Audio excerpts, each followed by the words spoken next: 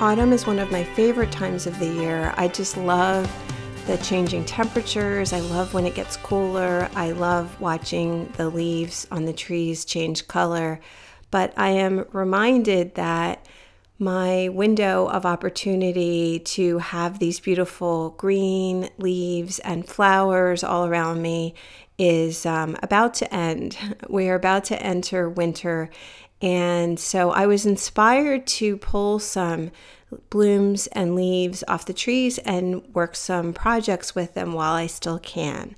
For this project, I am doing a watercolor leaf print using just one color and a couple of simple tools. I have watercolor paper, I have a little spray bottle with just water in it, and a flat 1-inch soft brush.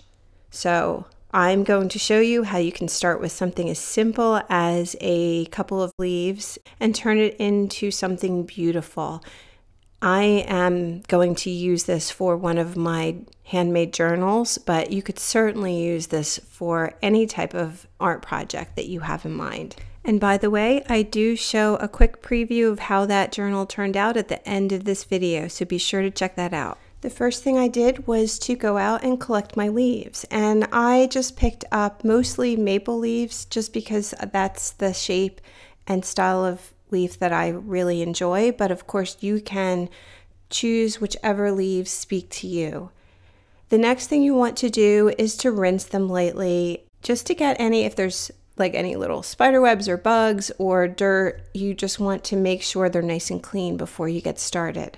Now, I am working on the back of my leaves. The front side is a bit smoother. The back is where the veins are more pronounced.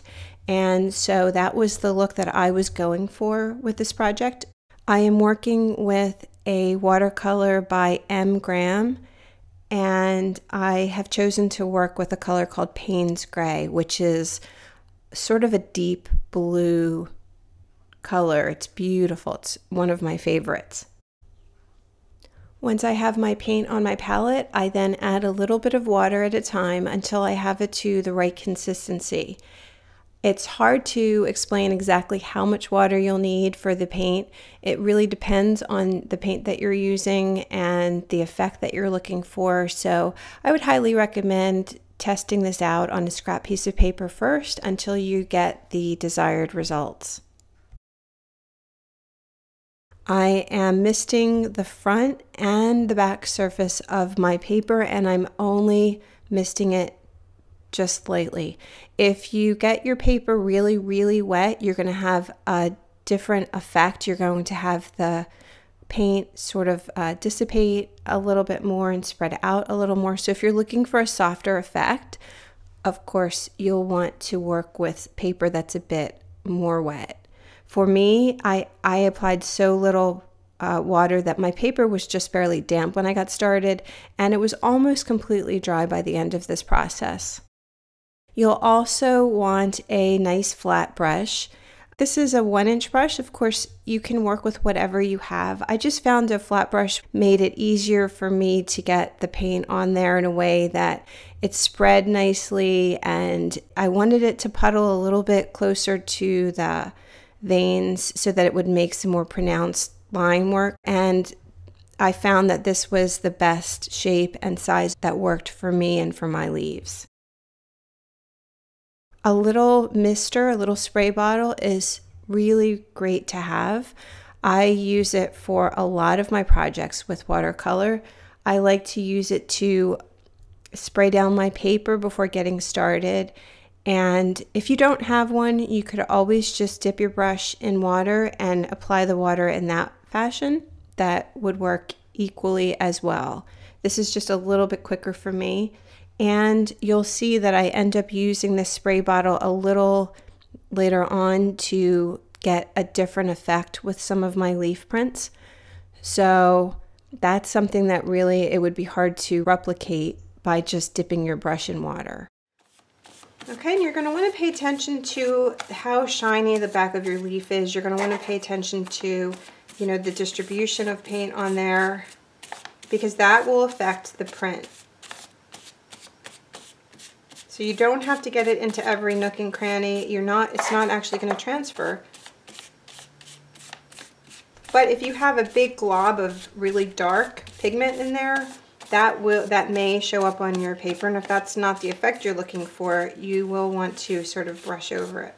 So I'm trying to get a nice even coat on here. There are some variations, but it's nice and shiny, and I'm just going to sort of drop this down somewhere.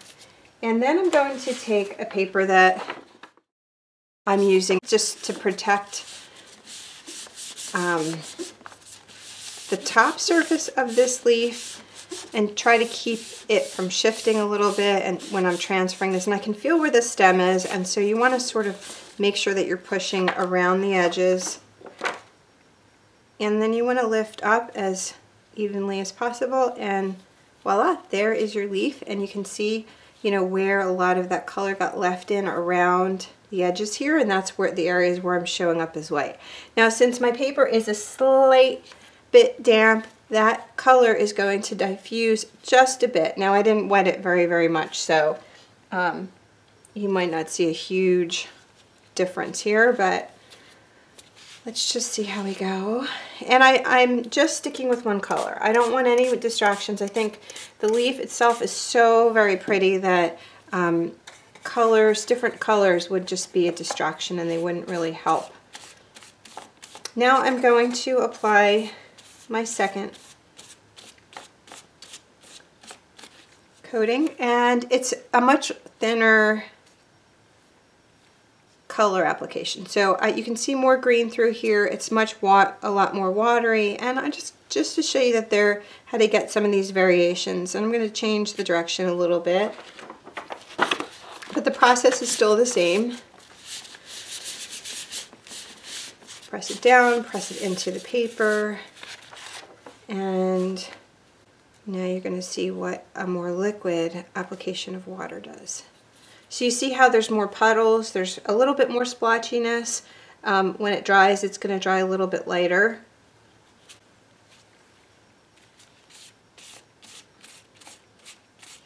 I'm just going to keep going.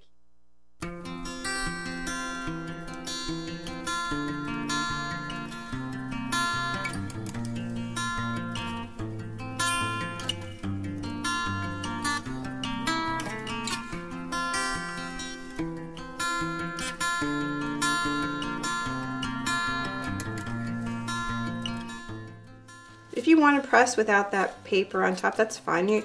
You are risking getting maybe some of your fingerprints on here if you have any paint on your fingers.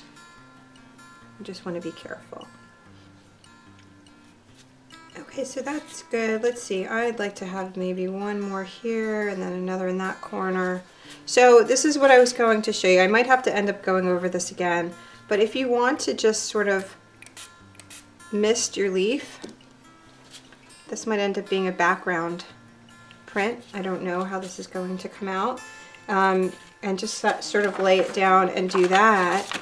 Now you're going to get a much lighter, much more softer effect, or you should, because I didn't add any more paint. It's just water, so I just sort of lightened up. So see how that's more of just like a shadowy print as opposed to these big bold colors in here. And it's nice to sort of mix it up like that, to have some variations.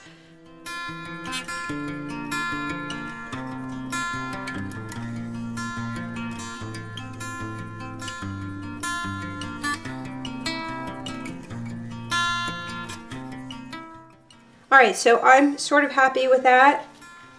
I'm going, and this is so pretty. I'd like to preserve that leaf just like that if I could. Okay, so now I'm going to pull out maybe something a little bit smaller. If I can find a smaller, like this, a smaller maple leaf that I really like.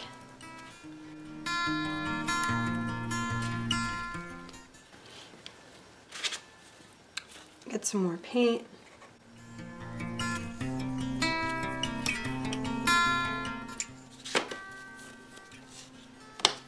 The thing I love about watercolor, one of the many, many things I love about watercolor, is that it's fine if it dries up. You can always reactivate it with water. So I don't have to worry about putting too much on here at any one time. I can let it dry, and then next time I'm ready to pull it back out again, it could be months later, and I just squirt it with water and reactivate it, and it's just like new. So, all right, so I think I have probably a very thick application of paint on here, and you can kind of tell, you know, once you get it on your leaf, you can tell by the color on your leaf. That's not too bad. It's not too dark. Again, I'm just going to sort of try to fill in some of these empty spaces I'm seeing here and protect the paper against my fingers.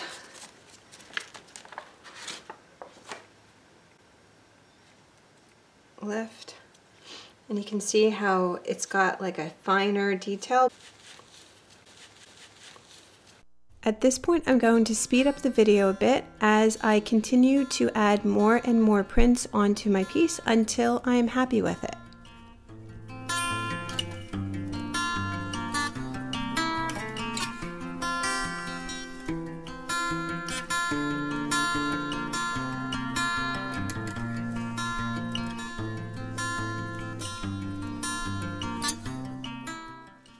One thing I like looking at too is the negative space. So I like the placement of the leaves, but I'm looking at these negative spaces in here and trying to decide if they're interesting or if they're distracting. And I find this big negative space here a little bit distracting. It needs to be broken up.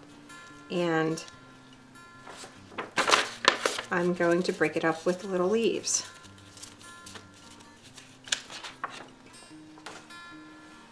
So that pattern's a lot more interesting to me. It reminds me of sort of like dappled shadows that you get when you walk underneath a tree. So I love what's going on here. That's kind of pulling me through the piece.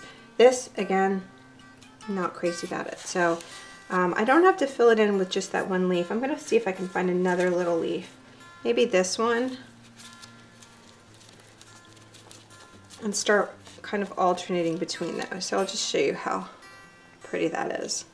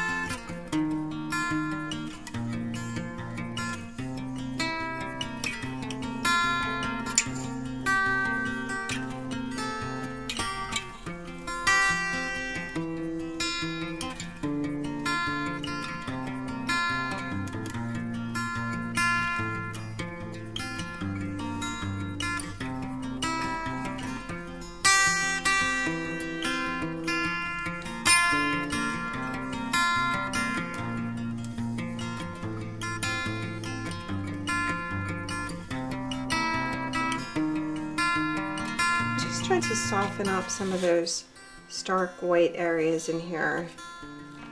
I'm just using my leaf as a little bit of a, like a texturizer.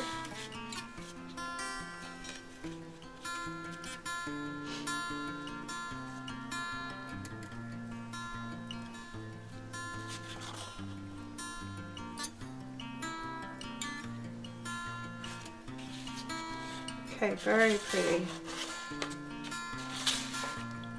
I see something just right in there, and I just want something soft there.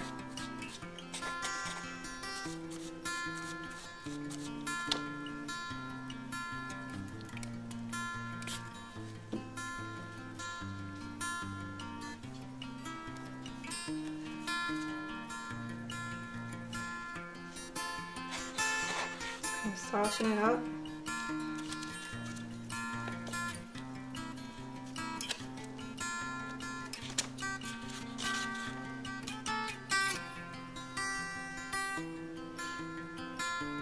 All right.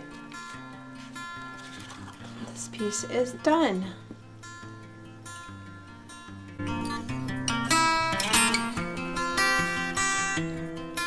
I transformed my leaf print into this encaustic glazed handmade journal.